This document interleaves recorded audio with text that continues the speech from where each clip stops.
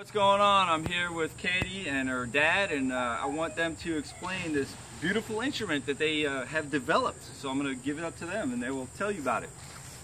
This is what we affectionately call the Dr. Xylophone.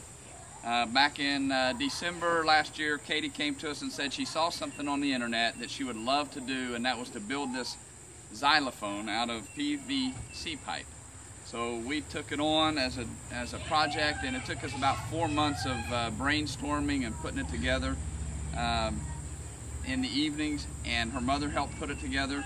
And we really don't have a great design, but what we decided was just to fit everything underneath the table, and it kind of came out like a Dr. Seuss machine. So this is what it is, and Katie plays it. She has multiple songs on it, and we're going to let her give you a little demonstration.